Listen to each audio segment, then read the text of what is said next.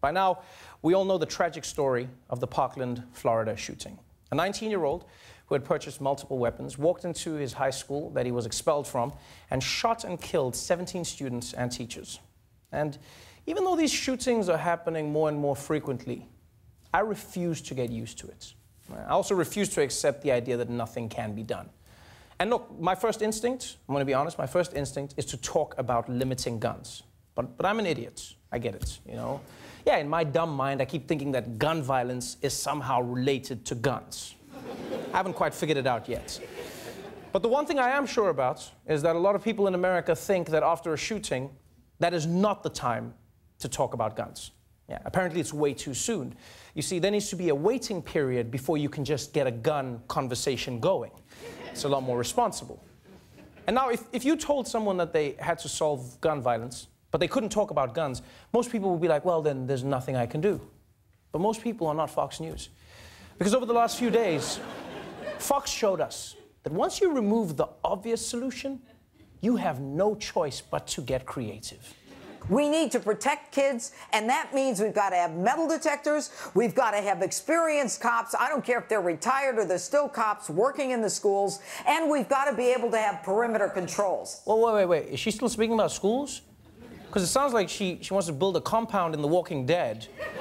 Protect the kids, build a perimeter around the wall. I need them dead now!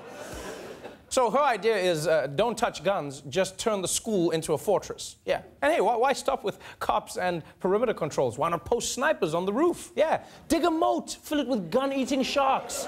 Yeah. Stick the heads of other school shooters on spikes outside the school to deter another attack. But I don't know, that seems like a crazy idea. You can't have a school with snipers and armed guards patrolling the perimeter. No, apparently we need those guns in the classroom. We should start thinking about arming teachers. A minimum of 6 to 8 teachers and administrators who are trained in the use of firearms. It's an issue of not enough superior firepower to stop these killers. So now you want teachers to have guns. Like, my teacher didn't even know who was talking in class. Now you want to trust them to shoot the right kid? Think about it. How many times did your teacher yell at the kid next to the kid who was talking? Huh? Like one time, my teacher tried to hit one of the kids with a blackboard eraser, missed completely and hit the kid next to him. You want to give those people guns? These ideas are so absurd. It's like a game show host walked into Fox News and just said, the next category is worst ways to solve gun violence. Go! Like, it might be kind of fun to live in their world, you know, when you think about it. Like, it's a world free of embarrassment. No idea is too ridiculous. Because I've got tons of those ideas. In fact, I'll give you one right now. All right, so look. The problem is school shootings, right? So let's just get rid of the schools. Yeah. Stick with me, people.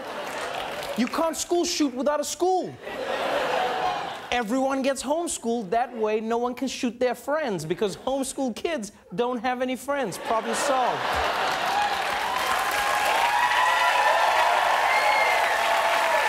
Actually, that was kind of fun. Yeah. All right, Fox News, it's your turn again. Self-defense classes are the best thing for a kid. So it's time that we actually think about this rationally and go, how do you improve upon this? Well, you train them. Learning combat, learning hand-to-hand combat. Hand-to-hand combat? Does this guy know what a gun is? You see, it's only hand-to-hand if both people agree to use their hands. Hand-to-hand combat will only help you if the other person isn't armed or if their weapon of choice is a wooden board. It's like, relax, everyone, I've trained for this very specific moment. Come here, hi-ya! These ideas are just priceless, man. Oh, that gives me another one. All right, I got it. I got a few complaints about my homeschooling ideas, so scratch that. We keep the schools and equip them with huge super magnets, right? Then, when the shooting starts, the teacher presses a button and the magnet grabs everything metallic. Yeah. I mean, yeah, we'll lose a few kids with braces, but that's the price of freedom.